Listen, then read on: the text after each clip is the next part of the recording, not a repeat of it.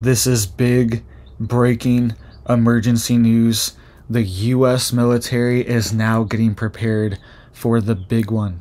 They're getting prepared for a major disaster, and they are running a major national disaster preparedness drill right now, right? So this is something that we need to take serious. We need to be getting prepped for and ready for as well, because when we see the military making preparations, we should follow. We should be making preparations too, because it means that something big could be coming very soon, and they have advanced knowledge, and they are now doing trainings and simulations to prepare for this. That could happen. All right, so let's dive into this news here. All right, really quick, guys, hit that like, hit that subscribe for me. I'm posting multiple times a day, keeping you guys updated on this urgent news. I posted earlier today some big breaking news. Check that out after this video. But you can see here, all right, the National Guard is getting ready for something big, right? This is what Staff Sergeant said, that was the head of this operation. He said, quote, "Disasters like this bring a lot of chaos, and you don't often know what to expect."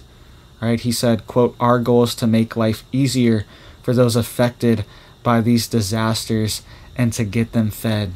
All right, so they're preparing for a major disaster, and this is something that could be nationwide. This could affect the entire nation, the repercussions and the reverberations that come from this disaster that they are getting ready for. It could have shockwaves throughout the entire country, right? We could see this, and we could see hit after hit. This could be the start of a chain reaction of major disasters happening along the west coast of the United States. All right, this could be the start of it, and they could know that something big is coming soon. All right, so let's dive into this news here.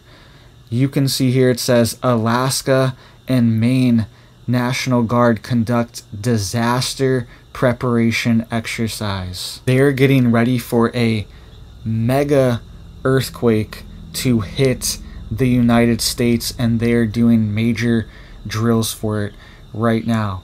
You can see here it says the National Guard's, quote, "always ready and always there" motto symbolizes its vigilant presence across the nation. In Alaska, where natural disasters like earthquakes pose significant threats, a prompt and a coordinated response is paramount. It says Exercise Vigilant Guard 2024, held in March, assessed the readiness of the Alaska National Guard and its partner agencies in such a crisis. It says it simulated a massive 9.2 magnitude earthquake. This is the wording on the National Guard website.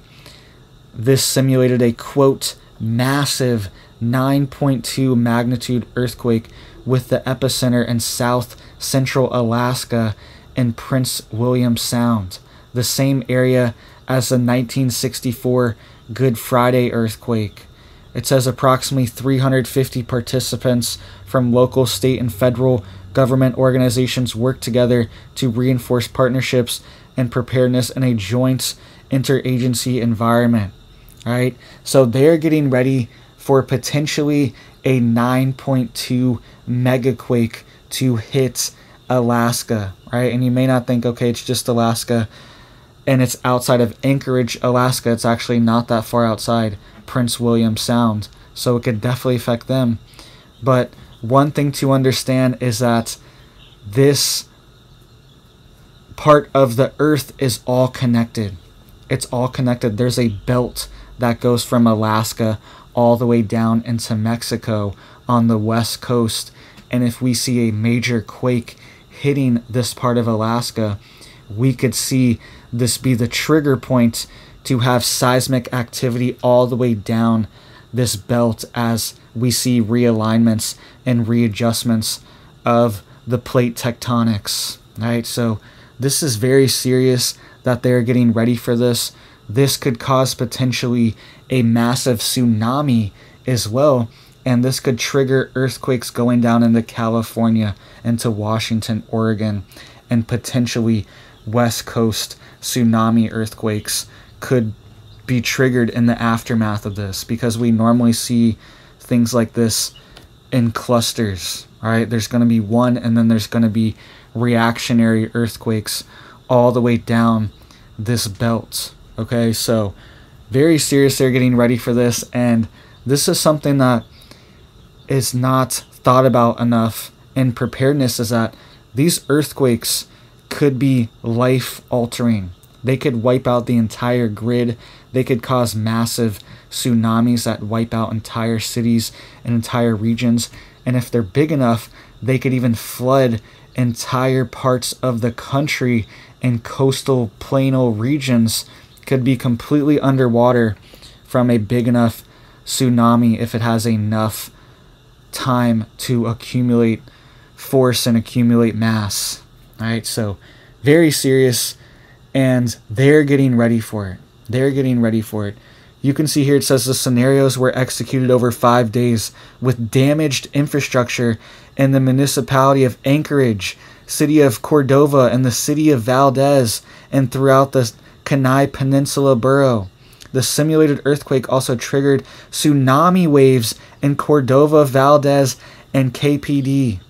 All right, so very serious. They are worried about this, and I'm telling you, this belt that's attached to the North American craton is going to be very unstable after there's a 9.2 megaquake. We're going to see those shock waves move down the belt to alleviate that disruption. All right, and potentially this could even trigger things like Yellowstone as well. All right, I'm not saying it's going to, but it's there. Yellowstone's always in the background when these major seismic activity events happen in North America. It says during the simulation, the State Emergency Operations Center was activated, and the Alaska National Guard Joint Operations Center to aid in relief efforts across the state, with personnel from the Alaska Organized Militia as well. There were also personnel from the Alaska Army National Guard, Alaska Air National Guard, Alaska Naval Militia, Alaska State Defense Force, and the Alaska Civil Air Patrol. Right, and it says during these natural disasters, National Guard units supplement first responders and civilian law enforcement in several ways. In this scenario, service members conducted aerial surveillance, delivered medical supplies and food, and transported patients and rescued victims. All right, so this is very serious. They're preparing for this, and check this out. This just happened today as well. There was a 5.8 earthquake that hit Japan's Fukushima. Right? This just happened, and we know that this Fukushima event was disastrous for years, releasing this toxic wastewater into the ocean and polluting the sea life around it. And these isotopes, these radioactive isotopes, were washing up on U.S. shores, and they still are a little bit, but they were bombarding our western coast beaches for years, and they were even showing up in the food supply and things like grapes, and they still are in grapes from that year when Fukushima hit the first time, the big one. A lot of these grapes still have these radioactive isotopes inside of them from the water. Right? Serious. This was reported on mainstream news. Right? So they're getting prepared for a big one. And if this hits a nuclear reactor inside the United States, this could cause a mass evacuation, a shelter-in-place scenario, whole host of different scenarios that they could activate if it causes any problems with a reactor. Okay? And the other side of this is that there are potential weapons that militaries have, the U.S. military and potentially even foreign militaries, and there have been hints to this as well, of potential earthquake-like weapons that can simulate earthquakes and potentially even excite earthquakes with magnetic fields and magnetic frequencies. All right, there is a, it's not 100%, right? But the theory is there, and there is actually a lot of evidence surrounding it that militaries around the world potentially have these earthquake-like weapons that can excite or amplify earthquakes that they know are going to happen. Maybe they amplify them, something along those lines, because there have been very extreme earthquakes just recently. There's been a lot of them. Think of Turkey last year, complete devastation that hit there, and that's the level that they're preparing for here. And there was a lot of weird, suspicious things going on with Turkey. Weird cloud formations in the sky for days going on. Weird lightning going on, coming from Turkey, right? During the earthquake. All this stuff, not saying it was, but the potentiality is there. It's there. And we need to be thinking that we live in the 21st century, right? The military is 20 years ahead of what they even tell us about the technology that they have. They're at least 20 years advanced from what they tell us about.